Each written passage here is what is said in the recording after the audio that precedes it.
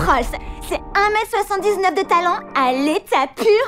500 000 friends sur Facebook et 100 millions de vues sur YouTube de son dernier clip Fuck You. On fait de lui la nouvelle star de l'électropop. Fuck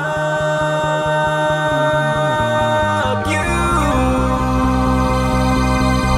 Le planète est en danger, c'est à cause de you.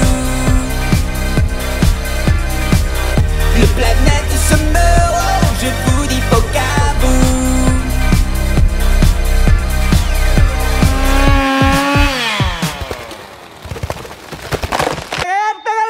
Je suis végétarien depuis une dizaine d'années.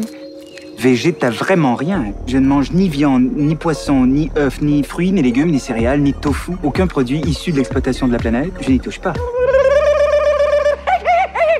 Moi, ça fait des années que j'ai arrêté de prendre des bains. Et même des douches. Je fais comme les phacochères. Je me nettoie en me frottant avec du sable. Et je respecte la nappe phréatique aussi. Je fais uniquement caca dans mon jardin. Idéalement, les jours de pluie. Tout ça, c'est moi. J'en suis fier. C'est bon, ça sent bio.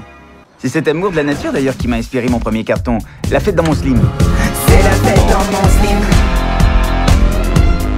Vous êtes tous invités. C'est la fête dans mon slim. Fille mec, c'est ok.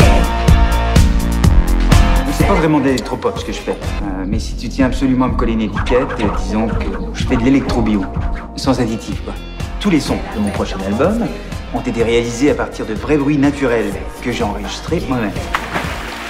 Direct. Des sons ambiants, des trucs. C'est un mauvais exemple. C'est la fête dans mon slim.